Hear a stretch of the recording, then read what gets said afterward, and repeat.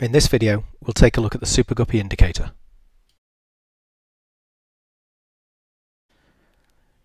To add the indicator to a chart, right-click the mouse anywhere on the chart, select Insert Study, then click the Add-on Studies tab, open the ANTSSYS SuperGuppy folder and select the indicator from the list. Then click Apply, then Close. You'll see that the indicator is then applied to the chart. If you need to edit the properties of the indicator, right-click on the chart and select Edit Chart. Select the indicator from the list on the left, and the properties of the indicator are then displayed.